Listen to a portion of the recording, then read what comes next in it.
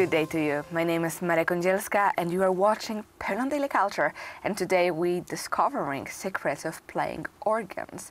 With us in the studio is Anna Przybysz, a musician organist.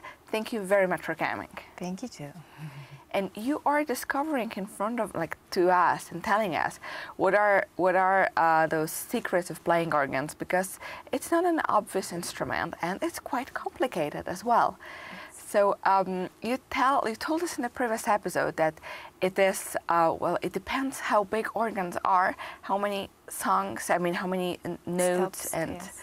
you can have, and that you can kind of mimic other instruments with organs as well. Yes. So, but tell me, if you have 7 keyboards, then how do you play on 7 keyboards?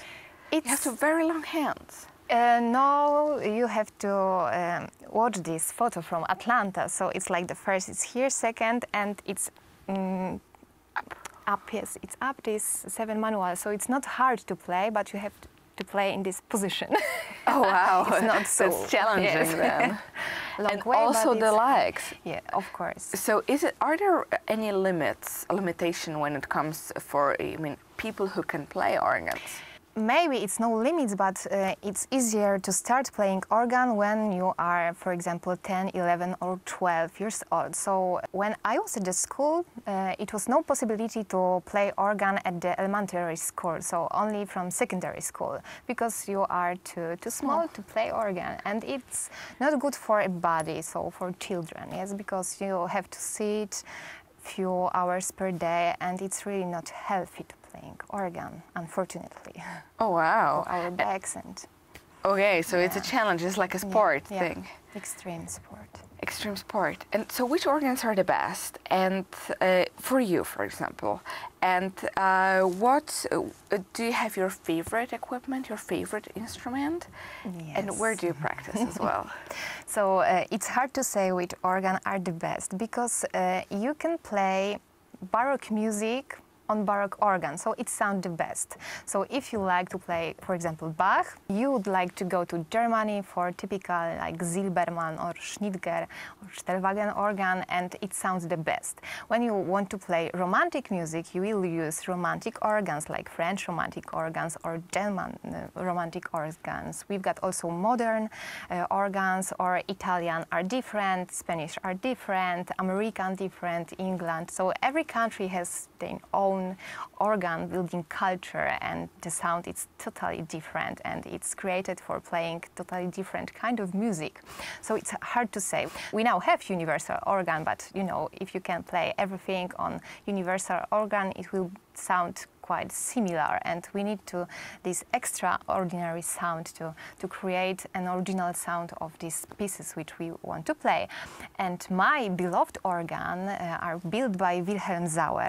It was a German late romantic organ builder, and these instruments are near to Leipzig, where I was studying. So I had this opportunity to play this instrument, and I'm created also to play more romantic music than Baroque or modern. So I feel the best when I'm playing this kind of music. So because of that, Wilhelm Sauer is my best organ builder. But how often do you have to practice? And then the question is, are you bound somehow to some places? Because, a violinist can just take a violin with them on a trip. But when you're planning a trip, are you just checking out where are the organs? Where you will be able to practice?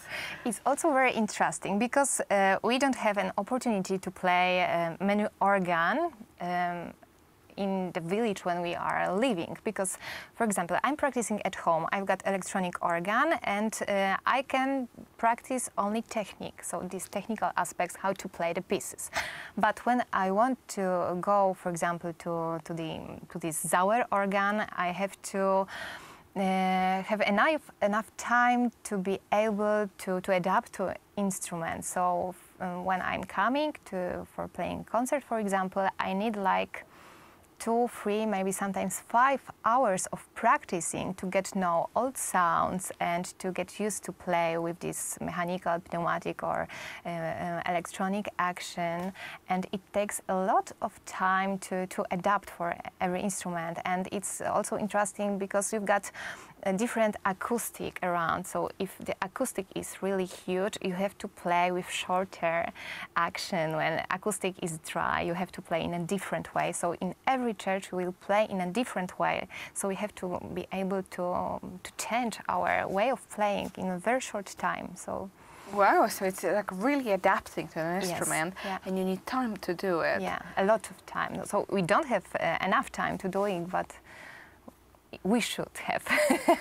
Not like pianists, so they've got 20 minutes of acoustic rehearsal and that's on, and they can play. So no, we need to have 2 or 3 hours of practicing before a concert. Before a concert. Yeah.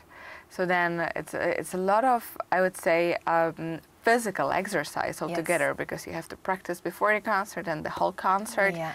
So a lot of playing, a lot of power with your muscles. Yeah. That sounds crazy. And how about even vacation? More crazy when you are singing in the church, when we are church musicians. So legs, hands, and singing together. So it's completely. Well, then crazy. definitely. Organ people, like organ musicians, are orchestra people. Yeah. So to you, the viewers of Bell on Daily, when you will be hearing the next time the organs, think about the organist as someone who is really putting a lot of energy and a lot of power just in order to you to listen to those beautiful sounds and have the element, have the music during the Mass. And it's always good to appreciate it. Stay with us for another episode because we'll dig into this topic, and thank you for watching Bell on Daily Culture.